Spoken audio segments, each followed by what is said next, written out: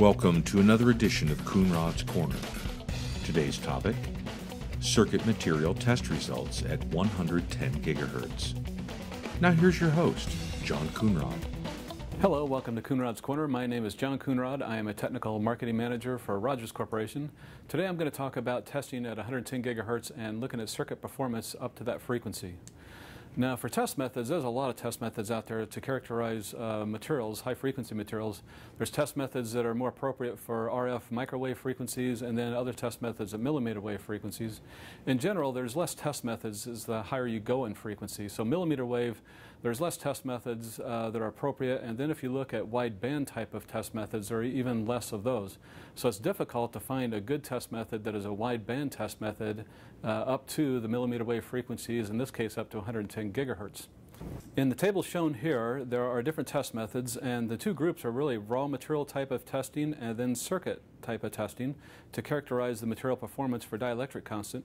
And you can see for the raw material testing, we're looking at waveguide resonators, sometimes waveguide cavities, and also free space measurements. And these test methods all have, again, capabilities and limits that are good for certain things and maybe not so good for others. One drawback for these type of test methods are that they test the x-axis or the y-axis or the xy plane of the material, and typically the designers are interested in looking at the z-axis dielectric properties of the material.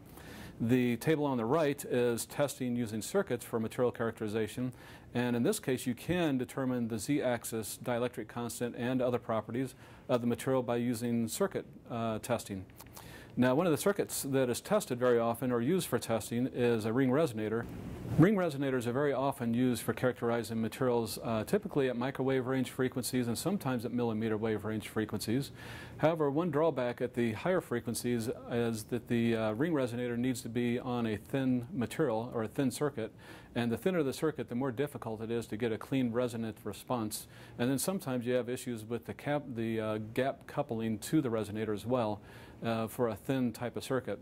Another issue at these very high frequencies is radiation.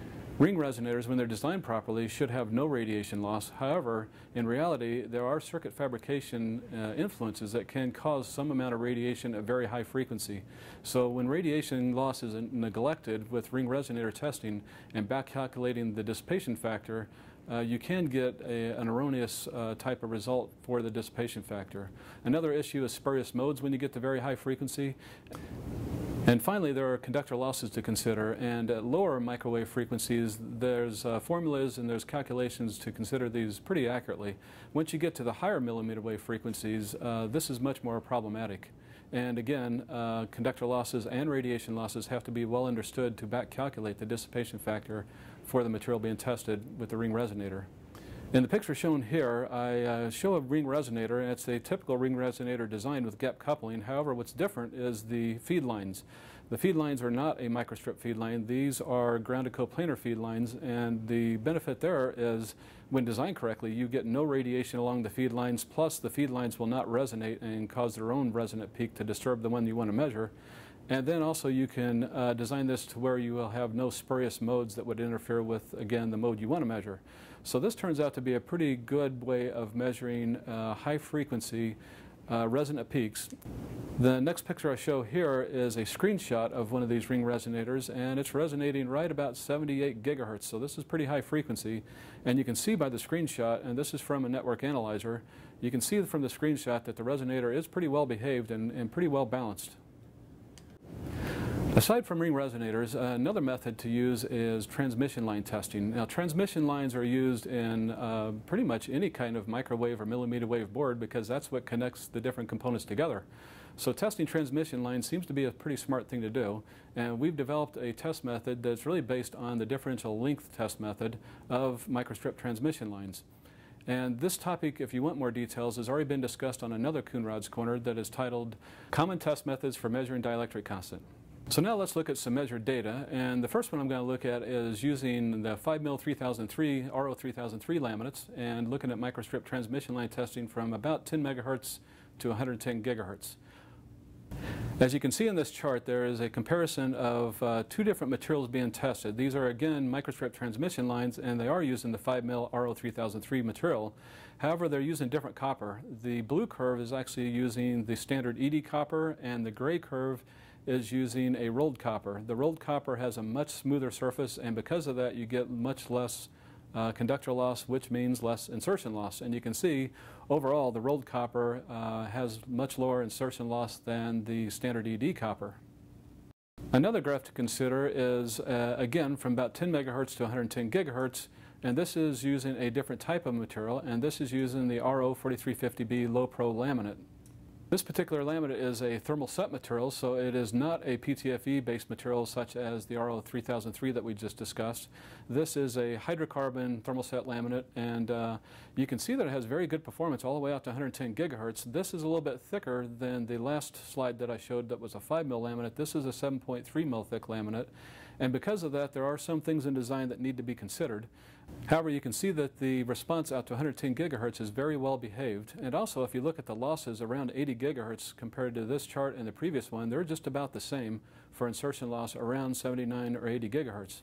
And that's really because even though this laminate has a little higher dissipation factor than the RO3003, the thickness and the difference in thickness and the conductor width to account for that for 50 ohm transmission lines also makes a difference. So you end up with just about the same amount of insertion loss as you would on the 5mm RO3003 laminate.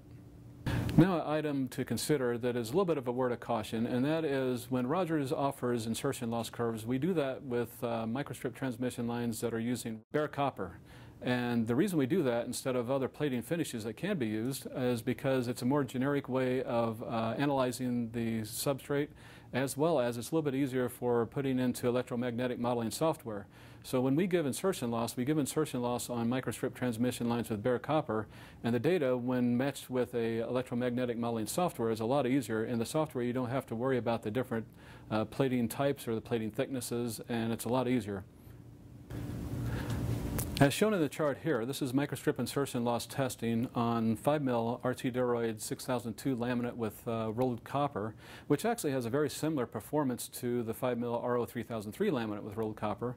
But really what I'm showing here is the difference between the bare copper curve and the circuits with ENIG. ENIG is abbreviation for electrous nickel immersion gold, and it does cause more conductor loss and ultimately more insertion loss. So you can see the values we normally report with bare copper are better than with ENIG. However, if that plating finish was silver, then they would be very similar to the bare copper curve.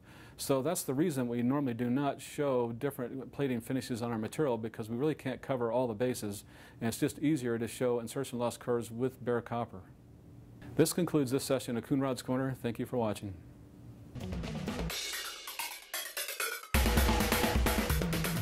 For additional information and technical tools, if you are not already a member, join the Rogers Technology Support Hub and gain access to calculators, technical papers, and more of Coonrod's Corner and other informational videos. Rogers Technical Information is also available at your fingertips with the Rog mobile app, available for the iPhone, iPad, and Android devices. Check it out today.